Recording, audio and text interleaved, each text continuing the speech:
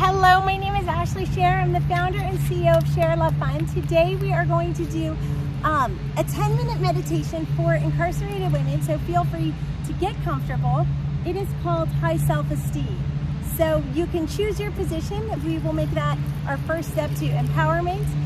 So however you want to sit, I have my knees up.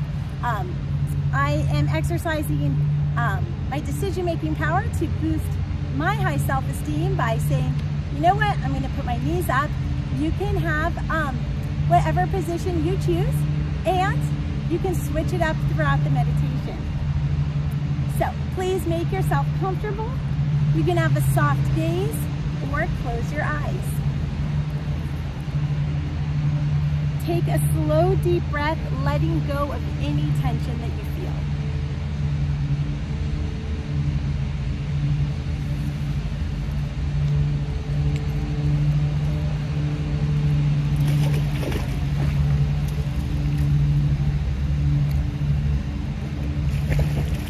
Allow yourself to feel yourself sinking into the surface that you are resting on. You just got a little splash from the dogs. Feel yourself becoming still, more comfortable and relaxed. Take another slow, deep breath and know that in this moment, all is well.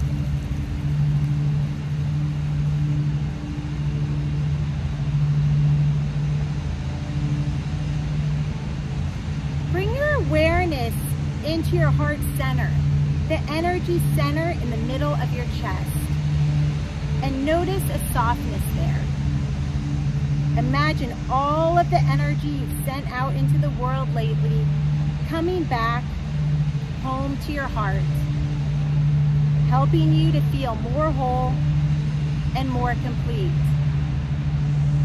Quietly receive this energy and know that for now, it is okay to simply be here and be relaxed. Bring yourself more fully into your heart, as if you were standing there now inside a cozy room. Soon you'll notice a small child there within the room of your heart. It's you at about 5 years of age. We'll just call this person your inner child. Your inner child is your most tender, vulnerable, impressible self. Knows quite a lot about how you became the person you are today. Take a moment to greet your inner child now and let them know that they are very welcome, loved, and appreciated by you. Also, with you, in your own heart room, is a very wise and loving person, one who has come to help teach and guide you and your inner child through this process. We'll just call this person your guide. Take a moment to acknowledge and embrace your guide and welcome them into your heart's room. As you all sit together, your guide begins talking to your inner child. And just as you listen, your guide begins to say, I am so glad you're here, little one, because there's so much I wanted to tell you. And you've never been more ready to hear this than you are at this moment. So listen well and receive this information and the healing that I have for you now. It's possible that you grew up in a situation where you were taught that you were less than fully appreciated and precious to other people.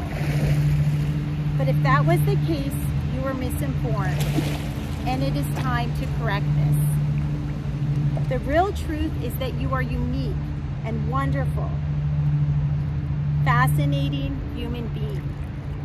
You have amazing potential to live a creative, satisfying life full of love. No one is quite like you. All of the things you currently think of as your shortcomings are in the larger things, marks of your character that will eventually blossom into miracles. Every struggle and difficulty brings you a measure of strength, insight, and the ability to love others more fully. And now it is time for you to begin to receive more love for yourself. In the presence of your guide, embrace your inner child now. Pure love into them. Let them know how much you love and care for them. You are a loving person. Feel the hurt, feelings of not receiving the love that you needed begin to melt away. Notice that where there may have been dark places in your body and mind, they are now being filled with light and love and a softness. Take some time to embrace this. Your guide continues to speak to you now, directly. Because of the way you were raised, perhaps you developed patterns of thinking and behavior that allowed others to treat you as though you were less than worthy. Perhaps you learned to not speak up when something was not right. Perhaps you got in the habit of making excuses for others when they didn't honor you as they should have. And perhaps you began to behave in negative ways towards yourself. It is time for these negative patterns within you to dissolve and change now, so that you can move on to the next stage of your life in which you can experience greater freedom, happiness, and love.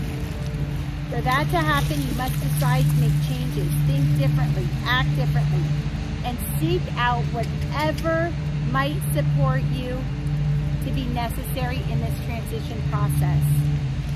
Consider the behavior pattern or habit that you believe most stands out in the way of your loving, honoring, and respecting self. This may be a negative way of thinking or feeling or doing. Imagine that you, your guide, and your inner child are now standing together in a circle of light, holding hands, and sending positive energy into your life for you to break free of this. Allow that energy to be represented by a specific color of your choosing. Take a moment to do this now. Envision yourself in a typical situation in which that pattern or habit might come up.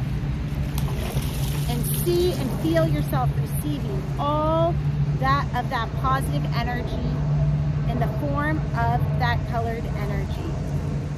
See and feel yourself filled and surrounded by that color, and experience the support of yourself, your inner child, and your guide with you there.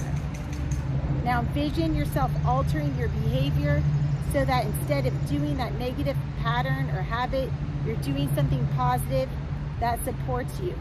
You might see yourself engaging with someone you know who would be a positive influence or a helper. This could be a friend or a counselor or teacher or coach or support group. Or you might see yourself doing an activity that you enjoy and feels uplifting. Perhaps it's a kind of physical exercise, hobby, or satisfying project. Or you may simply see yourself surrounded and filled with color, positive feeling. Take some time to envision what suits you best. And imagine you can make it as positive and as real as you can. Your change begins here. Take a moment to listen to the following affirmations and allow them to resonate deeply within. An endless supply of life and love flows through me, for myself first and then outward towards others. I have a great deal to offer, but am careful to share myself only when my gifts can be met with honor, appreciation, and respect. I'm happy to share my life with others as long as it is in a balanced and healthy way for us both.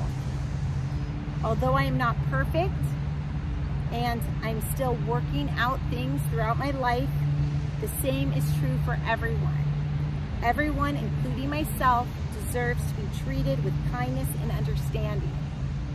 I deserve to be treated with appreciation, affection, and respect, and not be willing to settle for less. May the light in me be the light in you. Have a blessed day. Namaste.